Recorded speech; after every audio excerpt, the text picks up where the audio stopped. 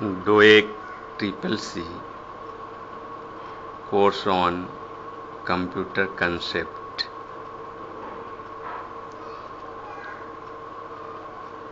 Introduction, GUI based operating systems, Part 1.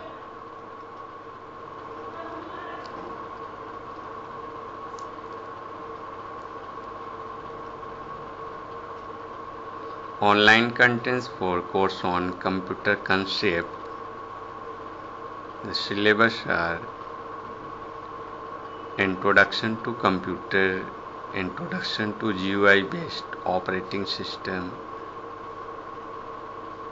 Elements of word processing, spreadsheet, computer communication and internet, World Wide Web and web browser communication and collaboration, making a small presentation.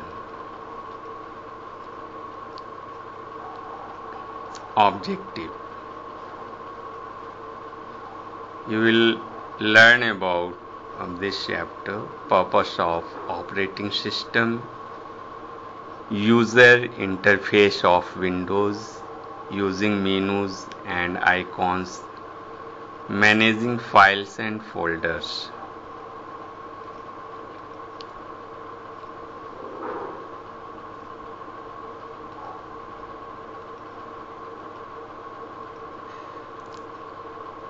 Introduction.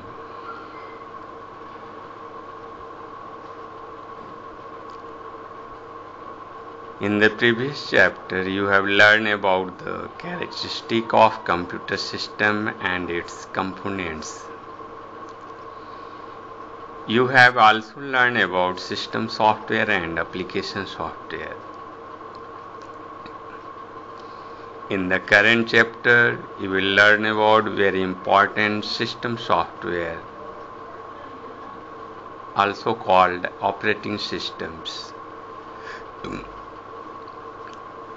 We will use Windows to explain various aspects of an operating system.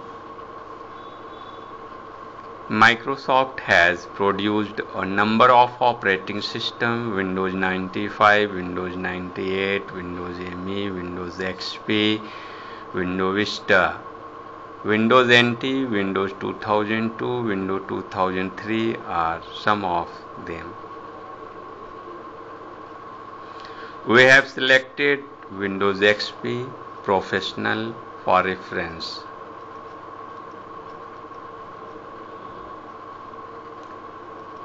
Operating systems. An operating system is a program that acts as an intermediary between the user of a computer and computer hardware.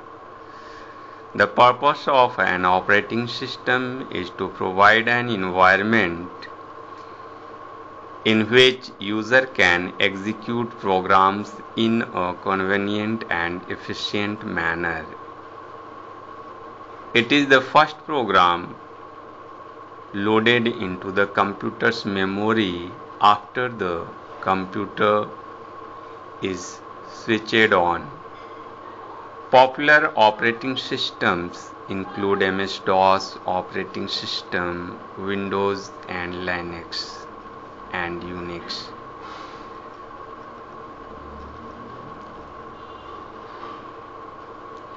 The operating system is an important component of the computer systems because it sets the standards for the application programs that run on it. All programs must be written to talk to these operating systems.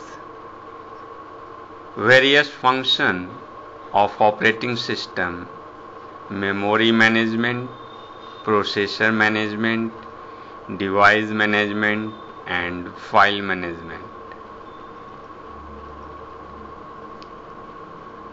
First is memory management function. Operating system manages the primary memory of the systems It allocates the memory on the request of a process which is being run at that time. It also keeps a check that at a particular time how many bytes of memory are in use and which process is using it. It also keeps track of what part of it is free in case of a multi-user systems. It decided on priority basis which user will have access to memory and when how much of it is used depend on the requirements.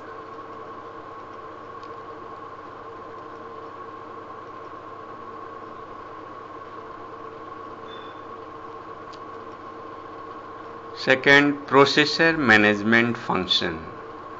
Operating system also take care of the processor. It allocates the processor to the user. In case of multi-user system, it allocates the processor time to different user and when needed and is much a way that every user has a minimum waiting time. Third is device management function.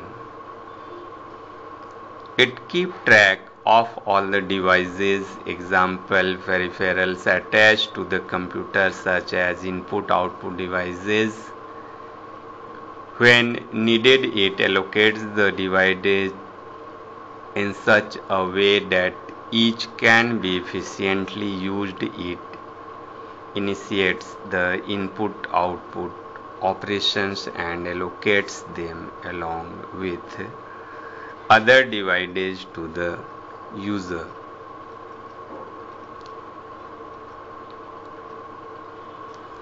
Fourth, file management function. Writing and retrieving the information from the secondary storage device is the function of an operating system. It follows a complete methodology for maintaining the files so that different sets of information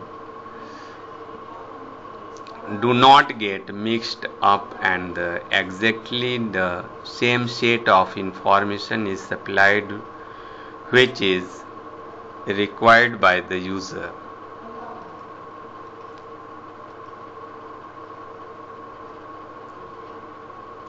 File management system look like these types.